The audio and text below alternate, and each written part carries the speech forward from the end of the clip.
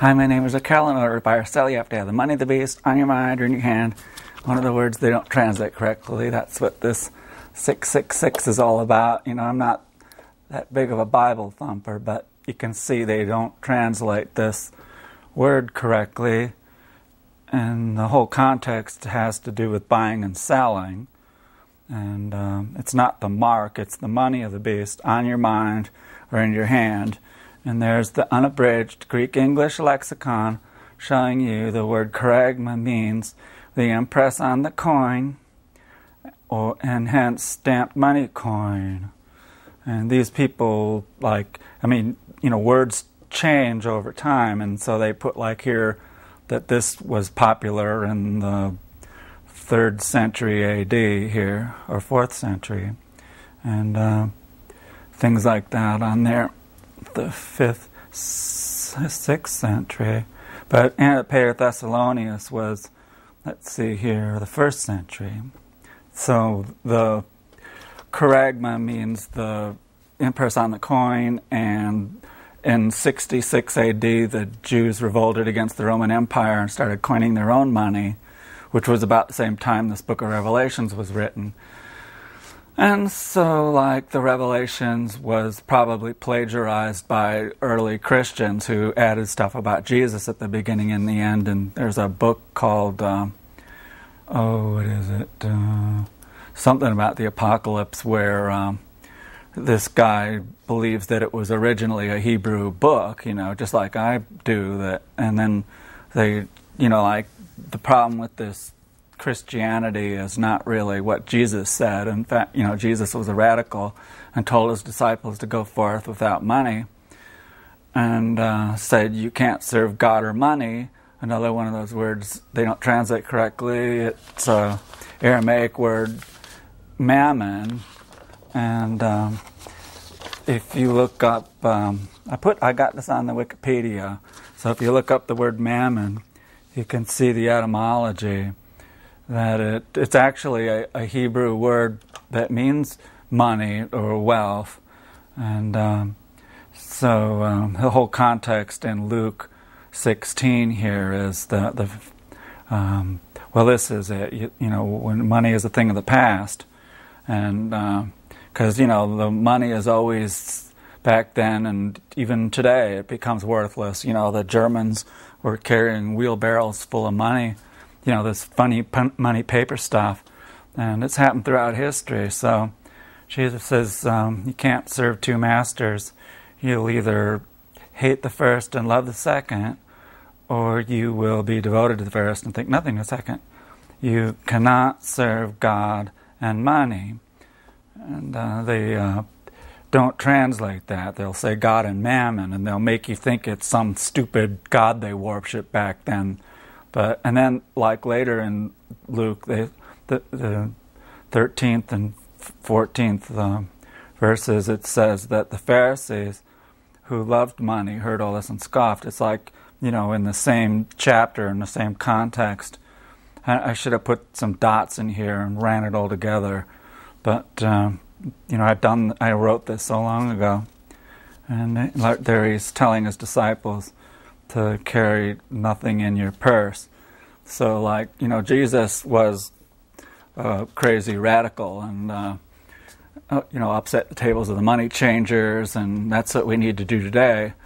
And there's this pitch fest. You're supposed to pitch your idea for a movie to these people that are in the industry, and they'll tell you, I think it's basically, they're not going to tell you how good your concept is, maybe but they rate you on how well you tell the story, and maybe they will say, oh wow, that's just such an interesting story, I know somebody will like it, but I wasn't up to it. I've got all these other crazy things going on and trying to get out of Babylon. The summer's going to be here before you know it, and it's just so hot here, up in the Midwest and Wyoming and Northeast, it's freezing cold, but down here in Tucson, we've been having, it seems to me, unusually warm winter. There's no snow in the mountains. We have a dumb ski lodge up here that really hasn't been able to open very much and for the past 5 or 6 years. And so, like, you pitch these movies to these people, and my idea would be this Messiah coming back today and having an all-star cast of characters like Al Gore to explain the terrible situation with the climate. And there's this article in the front page of the New York Times. Like, my last show was in December, so I've been saving newspapers. I have one new show every 2 weeks now, or 2 months. And so my last show was it in November, December, January? Anyway, you can see how the Earth is warmed. And I went looking up, this is what, 1960 over here. And then it's hard to tell if it's progressing, well, you know, geometrically or what, you know, like how quick. I mean, the population grows at a certain rate, and so does our energy consumption. So it's hard to tell. You know, I went on the internet to try to find some projections for, you know, like what will it be in the year, you know, 2100 or even 2030. You know, and they're saying if it goes up, I don't remember if it's 2 degrees centigrade or 2 degrees Fahrenheit, but then, you know, it's going to be even worse. And you can, like up here in the Bering Straits, it looks like the temperature is like 7.2 degrees above Fahrenheit.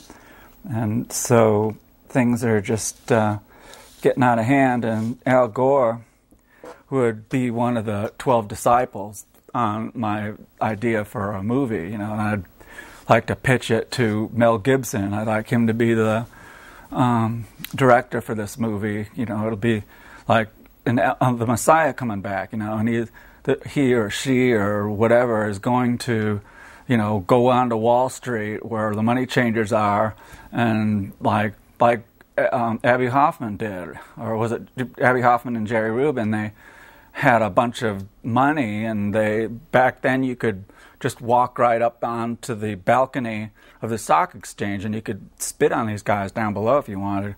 And so Jerry Rubin and Abby Hoffman got a whole bunch of money, and they threw it over the wall and the fence or the barrier there and off the balcony, and they stopped the stock exchange. I should figure out what day that was and look at some of the articles about it. But, you know, so that's what the Messiah would do. That's where, you know, Babylon had these ziggurats, these tall buildings where they'd go to the top. And, well, they had it down in the Mayas had these pyramids and did the same kind of thing, these sacrifices. And the ziggurat was, you know, it's not like a pyramid like where they buried somebody. But they worshipped the money there 5 days a week, and you know, the World Trade Center was down there, and it was kind of symbolic. That building, I've heard it was like the asbestos was crumbling or something like that. You know, they used to wrap asbestos around pipes, and I think, did they build that in the 70s? Because that's when they pretty much stopped doing that, and because it was so bad, you know, this asbestos, and so there was really no way to. And I don't know. I mean, I'd wonder what the air levels of asbestos were, and if they're telling the truth. You know, like a lot of these guys that were cleaning up down there at Ground Zero got like terrible kinds of diseases, cancers, and I don't know how many of them got that asbestos disease, but they had a lot of different diseases, and that pit was there. It was just kept radiating heat. The people had witnessed, like they said, channels of ore, molten steel, melting, going down through some kind of a drain or something. You know, these firemen who went in there. And So, like when I first heard about those Twin Towers coming down, I didn't believe I figured when an airplane went in, the top part would fall over maybe at the most, because these buildings are made to withstand an airplane crashing into them. They had one crash into the Empire State Building, and it didn't crash. It didn't make the building fall down. They built these strong enough. I mean, like there's a lot of fog around New York City, and they have a whole bunch of airplanes flying around up there, and that's exactly what happened. They had, I think it was was it a B-52 smashed into the Empire State Building, and it didn't crash. And no high-rise building, steel frames has ever totally been destroyed in a fire like that. There wasn't any fire up there either, and the main structures inside the Twin Towers was in the core. It was in the center, and you can see that those airplanes didn't go in there. And the fires were going out. All that black smoke.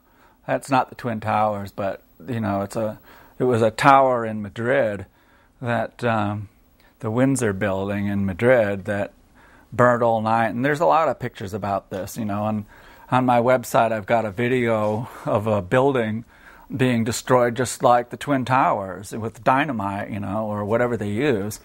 They had a more sophisticated kind of a weapon, and I tried to figure out what it was, if it was like a thermobaric bomb, or some of these people are spreading disinformation saying that it was uranium, a mini nuke or something. And then there's even more people. There's this woman that thinks that they used some kind of a laser. I mean, so, this guy, what's his name? He came out with this thing called cognitive, not cognitive dissonance, but cognitive infiltration.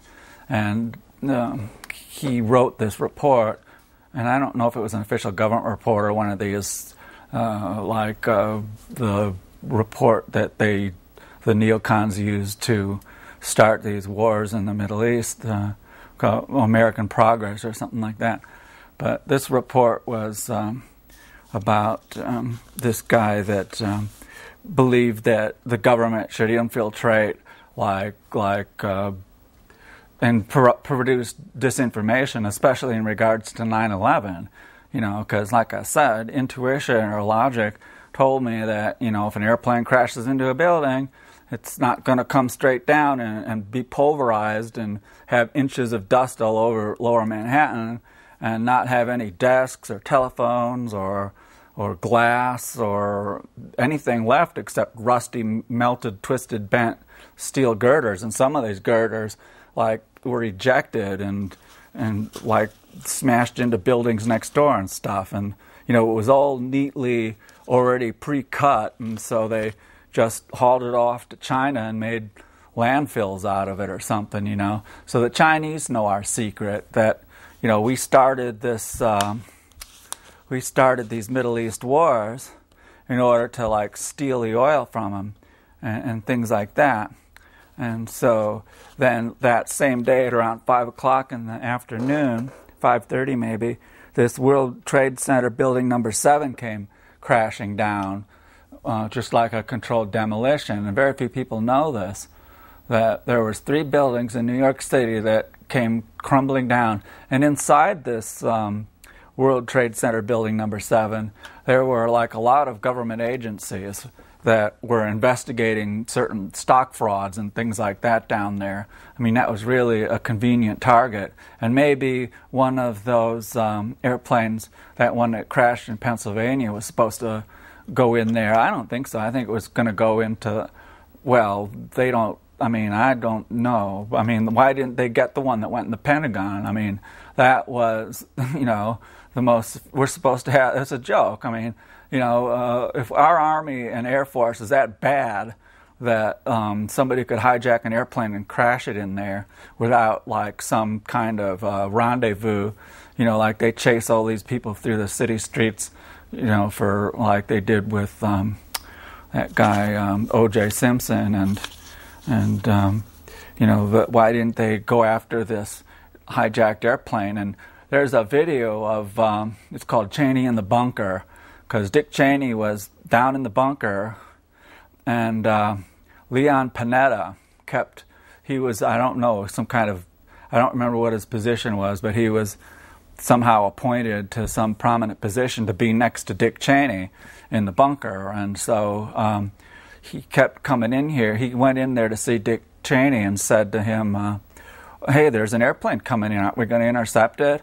And I can't remember. You got to look it up. It's called Cheney in the Bunker. There's a song about it, but there's also a video. And Leon Panetta testified at the 9/11 Commission. You Google Leon Panetta 9/11 Commission, and you'll see him telling you this story. He'll say, yes, I kept asking, Mr. Cheney kept asking, how far away is the airplane? And this guy kept coming in, telling him it's 5 minutes away, or 10 minutes away, or 15 minutes away, or whatever he said. And he kept coming in, and they were wondering, well, why aren't we going to intercept this? And so, like, that plane, or it wasn't even a plane, because you can see the ejection hole there. Whatever crashed in there was probably like a cruise missile or something, because the wings would have damaged the facade, and the jet engines would have damaged the facade, but there was no evidence. Even one of the news reporters said that there's no evidence of a plane crashing in there. And then after a while, the building collapsed, and then that destroyed the entry. But there's an exit of it. It's a nice, perfectly round hole. And it's very strange what could have done that. There wasn't any giant engine sitting there that flew through all those rings of the Pentagon. But that section that was hit was allegedly the place where they had the Pentagon budget, So, I don't know. They didn't really investigate this 9/11 thing. Remember, they wanted to appoint Henry Kissinger first to be on the 9/11 Commission, and then everybody said, oh, no, you can't have that. Henry Kissinger was a big liar involved in, the Vietnam War. They lied about this Tonkin Gulf thing over there. It was a false flag or a setup, whatever, And that's how all these wars get started. It's they lied about the weapons of mass destruction, and then they did this 9/11 thing, this project for a new American century by these neocons. They had an article where they said that we need to have a new Pearl Harbor to start another war in the Middle East, and it's like we've really destroyed their country over there. It's like there's so many refugees out in all over. Syria, a lot of the refugees started because they had a drought there, and this guy visited Iraq 5 times in 4 years. Syria's population uprooted. 2 million people have fled, and he goes over here with 51 million refugees, asylum seekers, or displaced people worldwide, more than at any time in the organization's history. It's like, wow, 50 million. And here's what else it's causing in Afghanistan. It's like after we lost the Golden Triangle in Burma and the 4 corners, the Golden Triangle there, they moved the opium. I think they tried to set it up in Mexico, but it didn't work. They didn't have the right climate for it, anyway, so they moved it to Afghanistan. Well, not only that, but this is the consequence of heroin. I think the Mexican government told the CIA, heck no, we don't want this junk here, because this is what it does to the people, to the young men. It's really, really a stupefier, and it's chemical warfare that these poor young men are destroying themselves. And it's a spectator thing here. It says, heroin users beneath the Puli Sangta Bridge and observers above. See, these guys are above. Afghanistan has one of the world's highest rate of opiate use. So we went in there to Afghanistan to establish these opium fields. The Taliban quit growing opium there, and that's right when we invaded next. We came up with this boogeyman, Osama bin Laden. We're going to go chase after him. And apparently they have a lot of rare earth minerals in Afghanistan too. But of course, we've got Iraq. We ruined that place, and there's always bad stories about that. Well, here's a bad story, and this has to do with Christianity. And you've never seen this, but I've done something similar to this. These are Iraqis worshiping during a Christmas Eve service at the Sacred Heart Catholic Church in Baghdad. Today, there are fewer than 400,000 Christians living in Iraq, and this was written, around Christmas time. But I think here's what I zoomed in on. In 2003, when the Americans invaded, there were an estimated 1.5 million Christians living in Iraq. Today, experts say there are fewer than 400,000, many of them on the run from the Islamic State. It's like, it's like, it's hard to understand why we went into Libya. Gaddafi was a real good guy. He believed in eliminating money. I think that's going to be one of the biggest problems for Hillary, hopefully. I hope our news media asks her, what the hell did we go in there for? Look how bad it is now. The destruction. Libya, Gaddafi was really concerned for the people, and he used his petroleum wealth to, make things good for the people. And, he held everything in check. Same with that guy, Saddam Hussein. It's like the problem with, and that's what that New American Century thing discussed. They discussed, starting a new Pearl Harbor in order to fight Israel's wars. And Israel has already done some treachery to the United States when, during just before the Six-Day War, they sent down one of these intelligence ships, the USS Liberty, over to off the coast of Egypt, and to allegedly just spy and listen to hear what's going on. But the real reason was it was a setup, and the Israelis came out and they even had the insignias. They didn't try to hide it, and so they came out and they napalmed the USS Liberty, and they used these heat-seeking missiles to destroy their radio gear. And because the radio gears use these transformers, you have to generate a lot of energy to produce these radio waves to broadcast. And that's what this ship was. It was like a highly sophisticated listening device ship. And I guess you need to have high transformers to boost the pickup on these microphones. No, that's not how they did it. It was all wireless, I think. But anyway, they weren't listening with ears like that. They were doing other things. But they could have been. They could have been listening for bombs. I don't know. But I think it had to do with the Golan Heights. The Israel stole that, and they stole the Sinai Peninsula.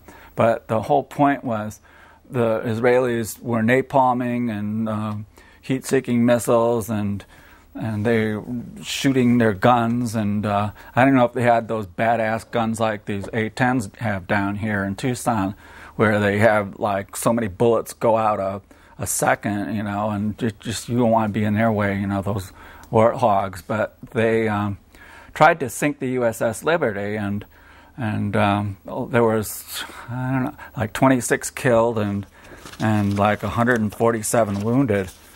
Here it is. I got a bumper sticker. 171 wounded, 34 killed. And this is June 8th, 1967. And it was a deliberate false flag, and they were trying to blame it on Egypt. But the problem was they didn't succeed. One of the radio men there managed to get one of the generators going, one of the radio transmitters going, because they had it shut down. They heat-seeking missiles blew up all the ones that were hot, but since they had this one under repair, they had it shut off. So that's like miracle number one. And then miracle number two is the guy managed to fix that thing, and he got an SOS out to like the 7th Fleet out there, and they were going to send some aircraft. And John McCain's dad was involved in covering up, and Johnson President Johnson was like a real big friend of Israel, and Kennedy wasn't. Kennedy didn't want the Israelis to have nuclear weapons. They were supposed to sign a non-proliferation treaty or something, but they went ahead after they killed Kennedy.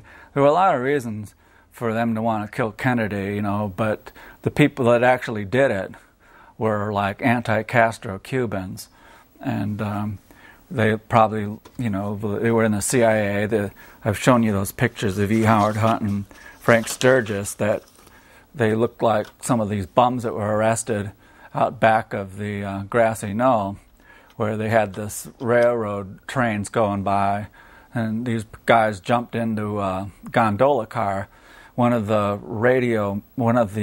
switchmen who was sitting up in a tower named Lee Bowers saw these tramps. There was 3 tramps.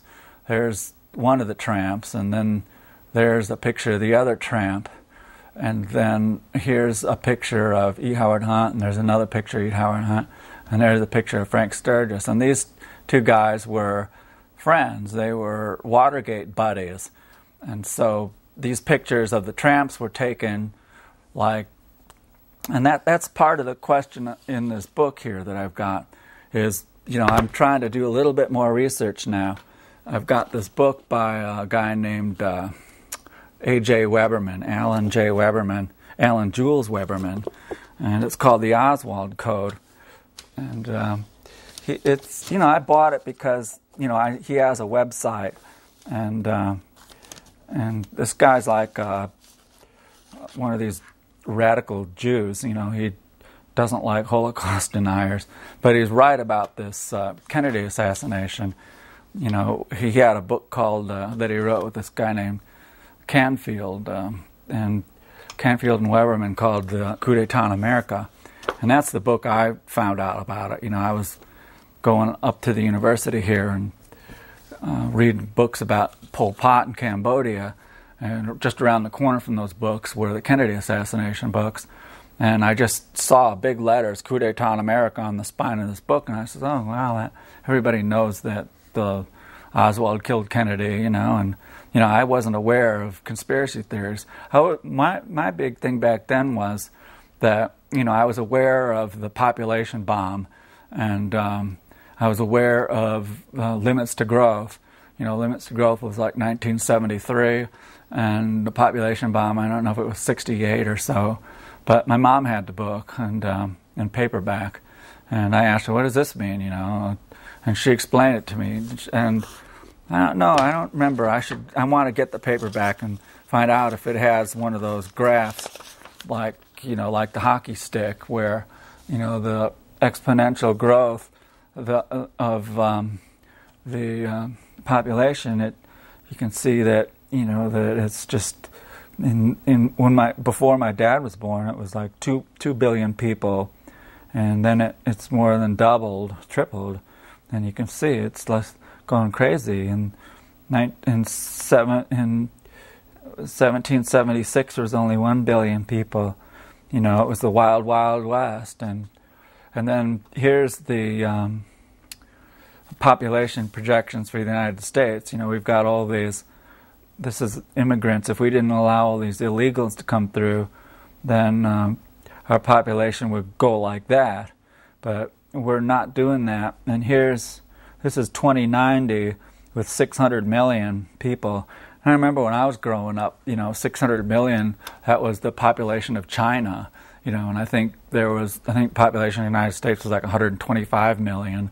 Now it's like 350 million or something.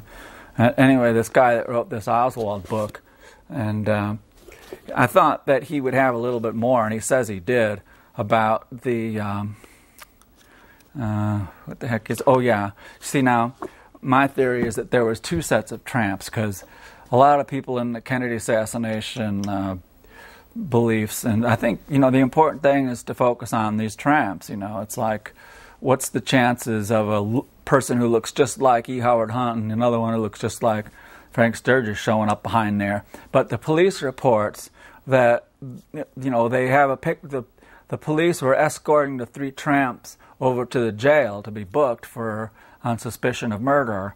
Some of them were, and the others were just booked on drunkenness and hopping freights and stuff. So there was 2 sets of tramps. And anyway, they have some police reports, and there's like 2, you can read them and see that one set of tramps were cursing at the police and refusing to get out of the gondola car. And so one of the sheriffs that arrested him had to pump a shell into the shotgun, and it's in the police report.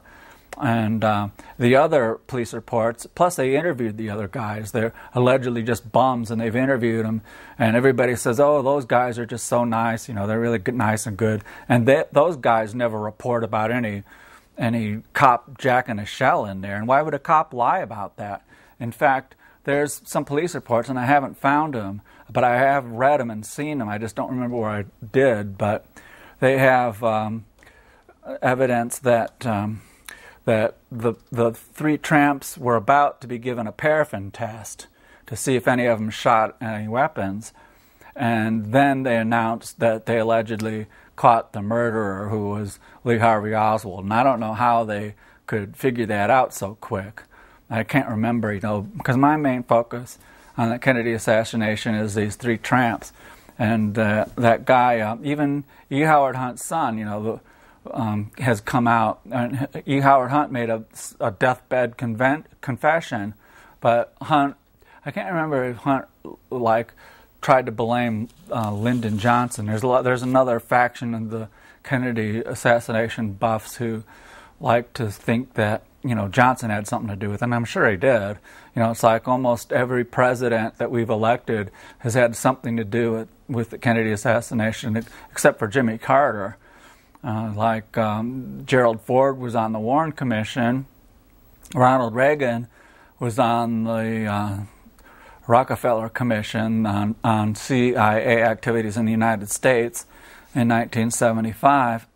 And then, of course, George Bush Sr. was head of the CIA, and he was also involved with the anti-Castro Cubans. In fact, one of the 2 ships that were supposed to cover for the invasion of Cuba, one of them was named after Bush's wife, and the other was named after his mother or something like that.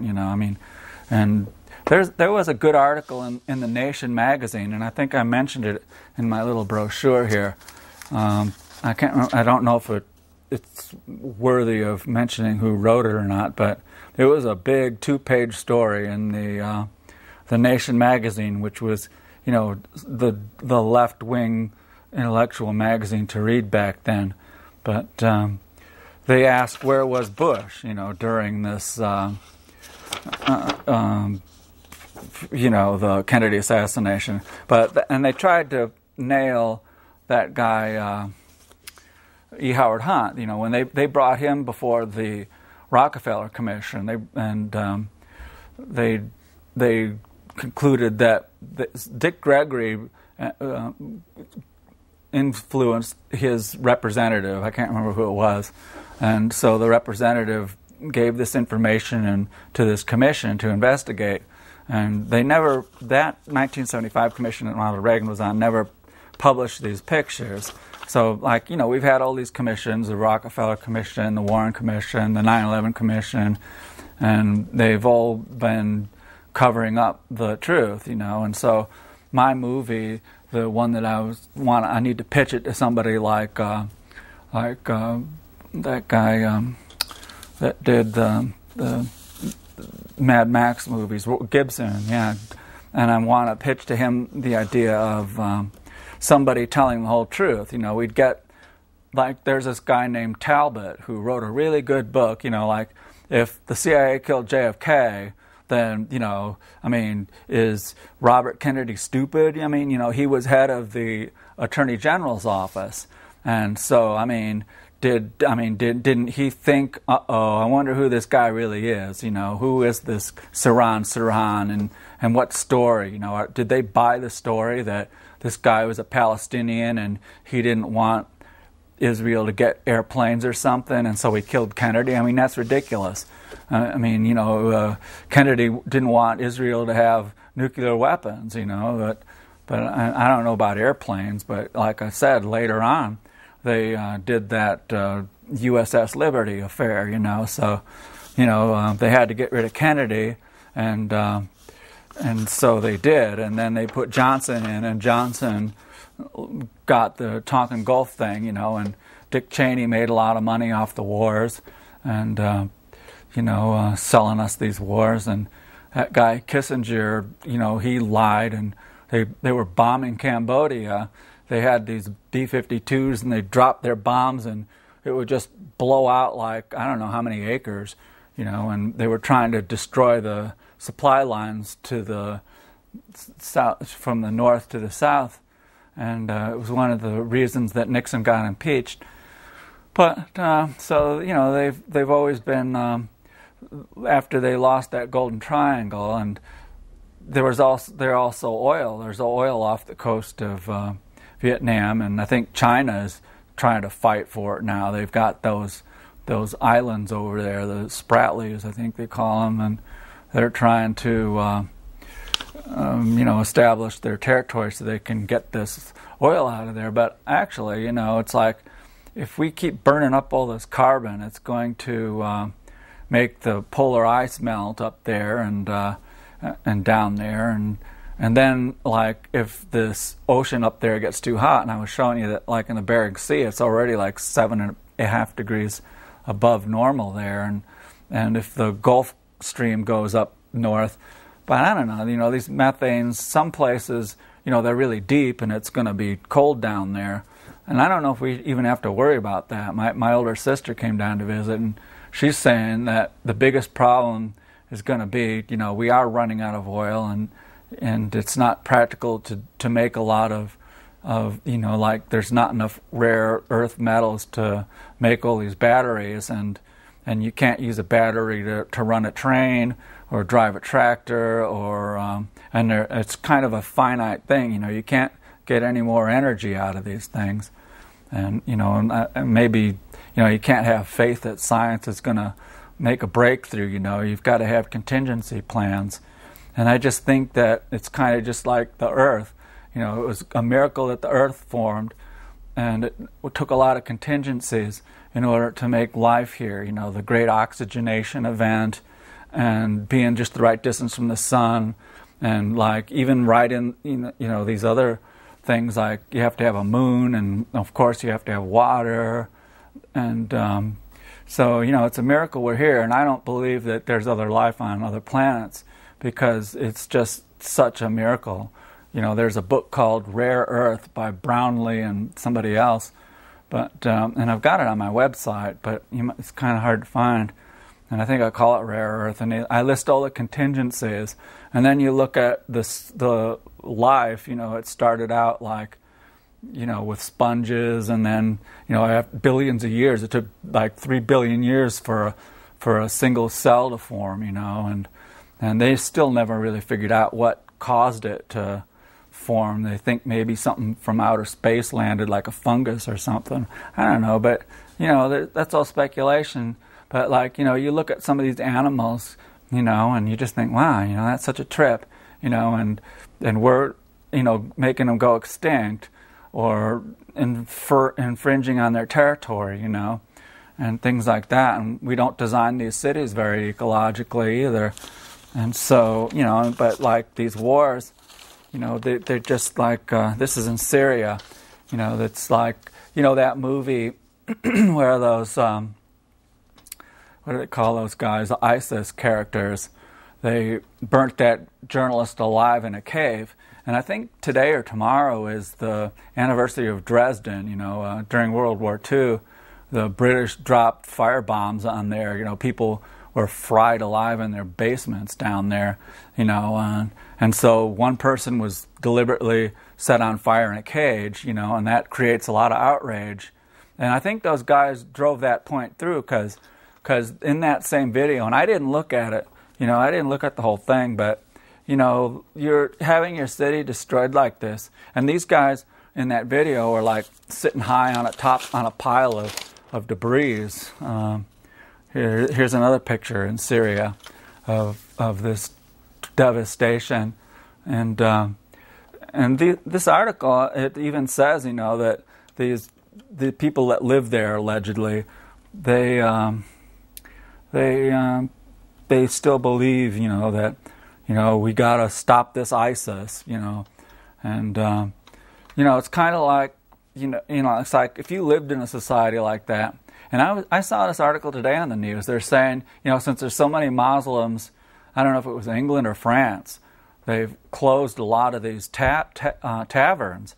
The British like to sit around and take it easy and, have a beer and things like that. But, these Muslims, they're, and that's, being healthy is a good thing. The Mormons believe in being healthy and stuff. And, alcohol and tobacco certainly isn't a very good thing. And there was a new story here saying that tobacco is worse than they thought. I haven't read it yet. I was just going mad tearing all this stuff out because I was behind reading these papers. It says that smoking's toll on health is even worse than previously thought, a study finds. So I haven't read it, but, it's just another incentive to stop. And here's a picture of this.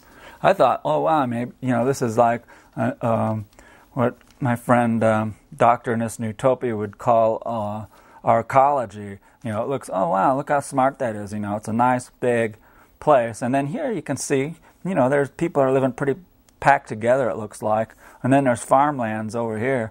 I can't tell. Yeah, I guess that is. But if you, I try to zoom in here and give you an idea. These are like apartment blocks, they're like 4 stories high. And you can kind of see the little rat trails they've made through there. There's no way to park a car there, so everybody has to commute. I don't know. I don't see where the commuting... Oh, there it looks like they got a big freeway running through there, but maybe they'll catch a bus. I don't know. It's 16,000 people live in this area here. They don't have a scale. Oh, there it is. That's 1,000 feet. So let's see. There's 1,000, 1,000, 2,000, 3,000, 4,000. So that's about not quite a mile, like 2 kilometers. Let's zoom out again.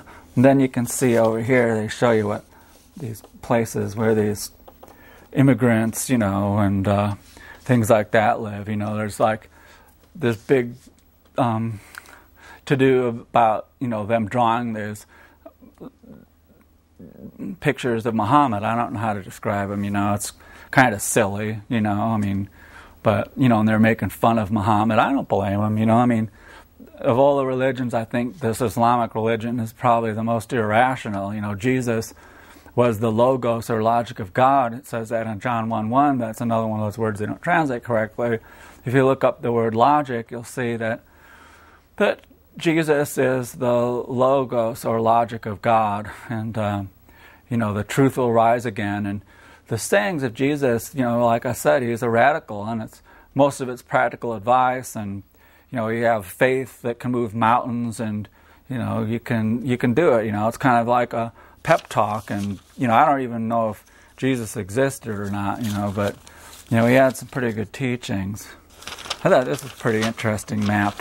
It shows our history, and I didn't know it was this bad. But this is a map showing all the lynchings, and let's see how many they say they had. 73 years of lynchings, it says. And I should have had that underlined, but here, this big circle, that shows where the 237 people were lynched in 1919 during the Elaine race riot in Arkansas. So that's, our history. Why don't they tell you? I guess, I didn't read this article, but in 1 year they had, is that a 5-year total? Let's see, or is this 5 years? Lynchings every 5 years. There's 0, 0, 5. Yeah, so maybe 600 people over 5 years. It's kind of a, but anyway, that's part of our history. And here's something I thought was kind of strange. They've had this artwork sold for $30 million. It shows where our priorities are, It's like these people, these rich people, kind of, it just I look at the news, and they had this like on the front page of the New York Times on Sunday.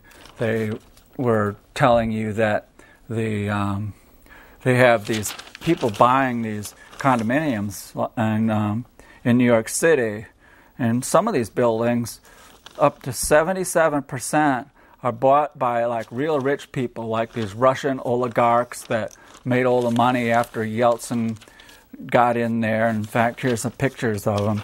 And, you know, they're paying like millions of dollars for these condominiums, like $15 million. And they're buying them under these shell companies. You know, it's like, you know, maybe they know that, you know, it's going to hit the fan soon. And maybe they want to get out of Russia. So they're all going to come down here and live in these towers of Babylon here, towers in Babylon.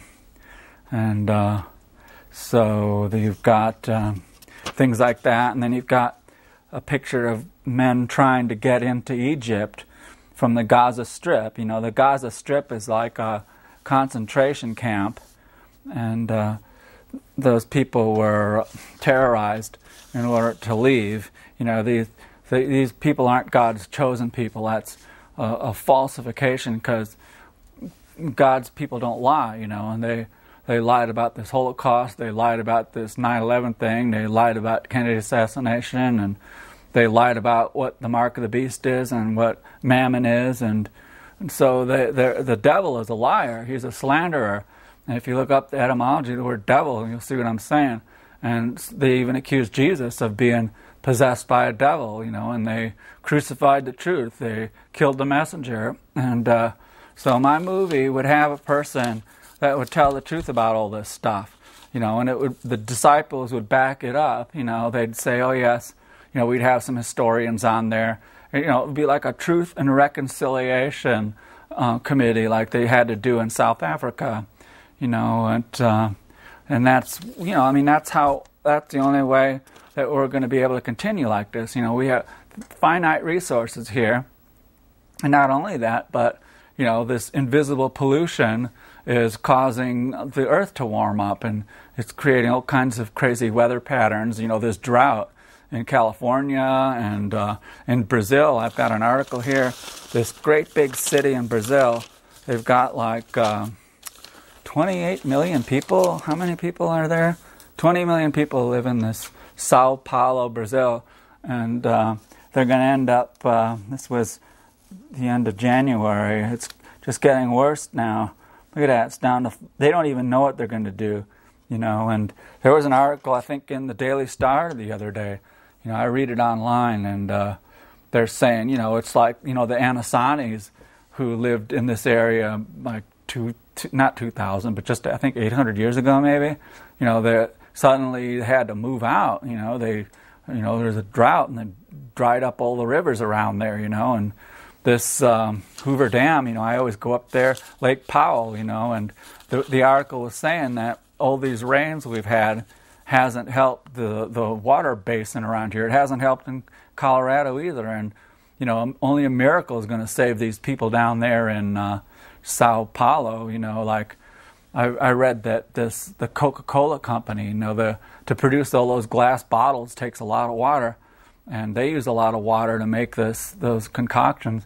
But, you know, I guess in a lot of those places, especially like in Mexico, where they use real sugar in it, you have to drink something, you know.